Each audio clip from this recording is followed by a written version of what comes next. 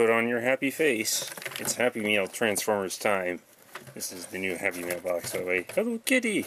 For the girls, their wristwatches. So, really Hasbro went for the boxes, which are very classic and iconic. They didn't really put a lot on them, for these Happy Meal boxes, other than this punch-out shield. It tells you to play hide and seek with it, or a suggestion to play capture the flag, though not necessarily with the shield. Just get out and play, kids, so you're not loafing around inside, getting fat. And Happy Meals, so they're trying to be healthy with the apple dippers and everything. So there's Bumblebee, Optimus, Prime, and Megatron. Interesting thing about this is that it's using the Generations kind of art. Now Hasbro does make these art solicitations so that if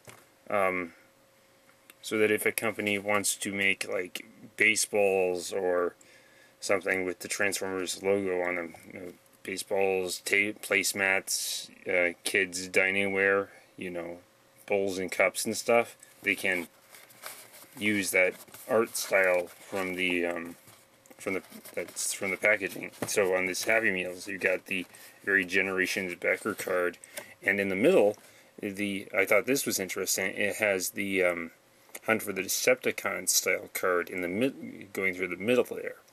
So you got some red and some yellow card on your Happy Meal box. Okay. So Megatron comes with an accessory.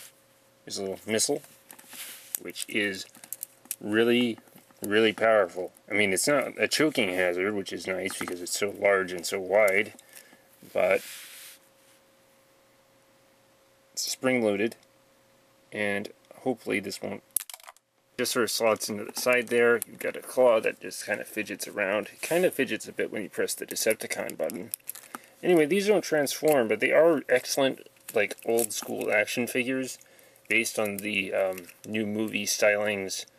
Some glossy plastic, true, but you got the kneecaps, you got the tank treads, you got the bucket head with movie stylings, even red and gold paint apps, a little black paint apple on the chest. And you got 3 points of articulation, so Megatron can totally sit down if he wants to. Or he can rock. It's just enough for a kid to be having fun with this toy. Okay. Optimus Prime toy, articulation, they're pretty stiff when you get up to this top point. But yeah, you can have Optimus sit down too, or just run however you want him to be.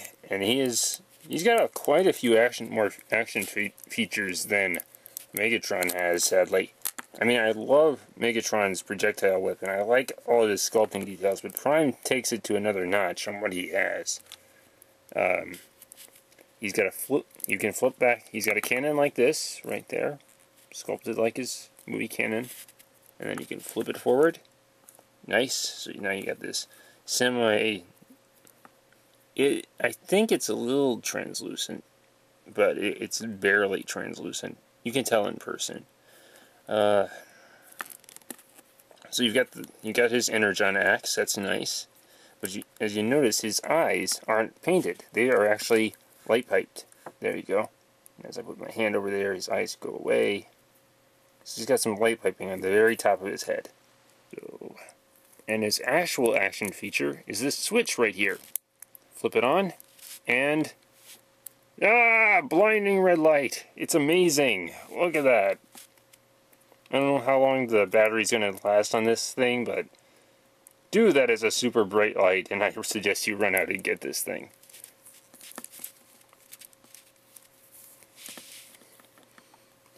The fallen shall rise again.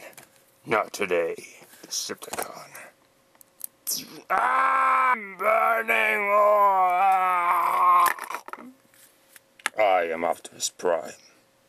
Create the forest battle using all the Decepticons, Starscream, Megatron, Blackout, and Optimus Prime. You can recreate the forest battle pretty well between these guys.